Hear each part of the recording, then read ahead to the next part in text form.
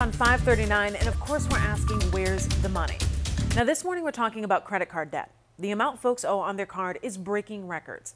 The info this morning comes from WalletHub. Now researchers at the finance site ranked which states are responsible for the highest shares of the country's trillion-dollar tab. So here's the big reveal.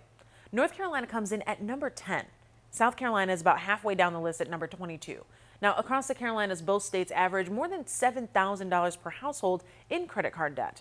North Carolina as a state, though, racks up about twice the amount of total debt compared to South Carolina. All right, Kia, thank you. 5:30.